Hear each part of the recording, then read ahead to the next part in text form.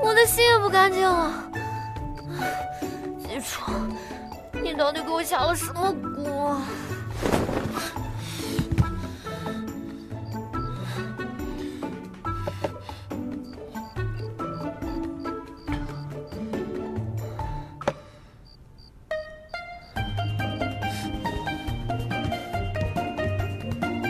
我怎么满脑子都是你？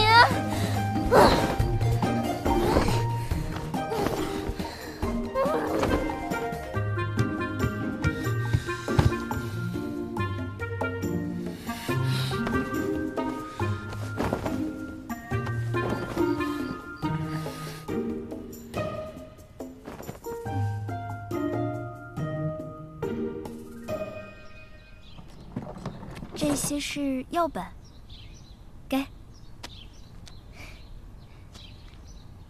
传奇典故。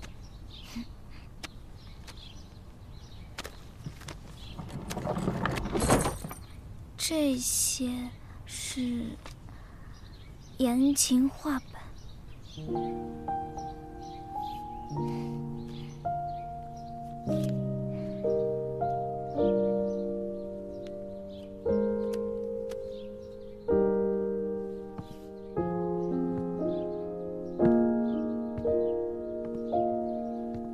早先不见你读言情画本，怎么近日？若是不懂风花雪月，怎去攀谈？不须懂风月，已在风月中。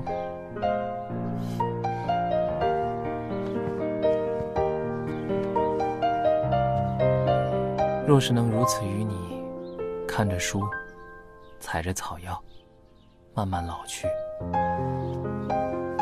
定然是人生最美好的事情了。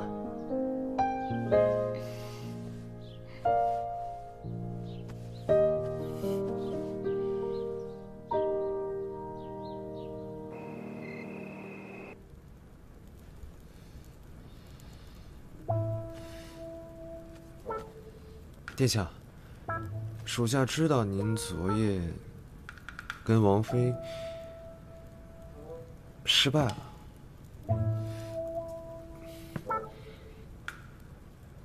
但属下有一好计。依属下猜测，王妃只是女子害羞罢了，殿下还是要采取主动。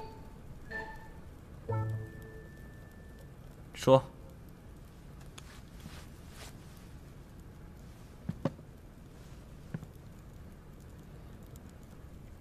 这是什么？这是属下去鬼市寻得的一好物，摊主说了，这叫送子丸，男人吃了该丸，妻子便能如愿有身孕。萧炎，这就是你说的好计？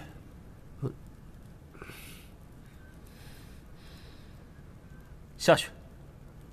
是。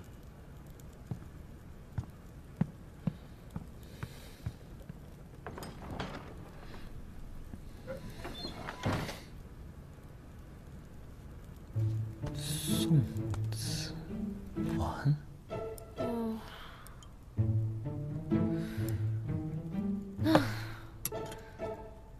记住在我脑子里转悠了一天了，我原来怎么没发现这个家伙是个运动健将？救命！我完了。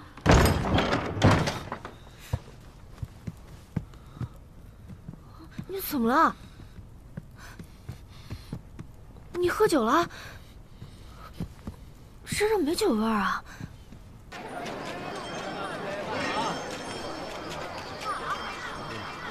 那个婉儿的婚礼挺独特的。你若喜欢，之后我们也可以补办一场。不必了，我们在一起不会幸福的，不如好聚好散。小青，我知道你在想什么，我可以向你保证，只要皇后以后不再兴风作浪，不再惹是生非，我就绝对不会出手。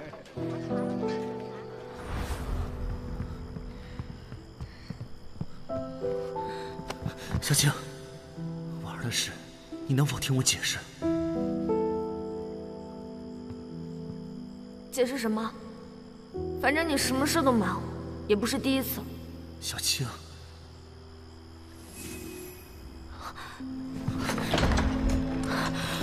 小青，把门打开，听我解释。我们面对面把事情说清楚。我不想见你，你走吧。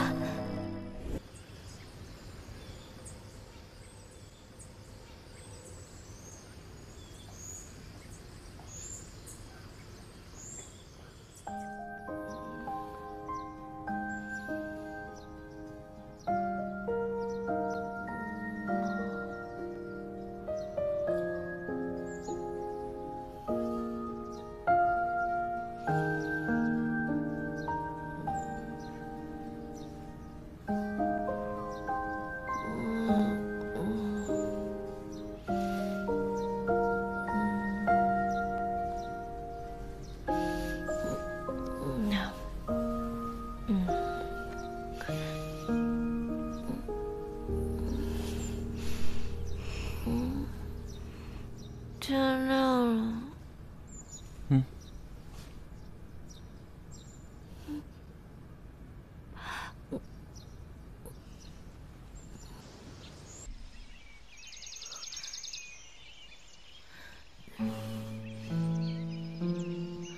季初怎么还不回来？该不会是被皇后给抓起来了吧？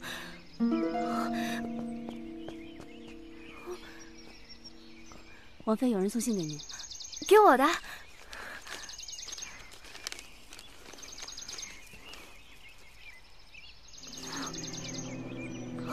王妃您去哪儿？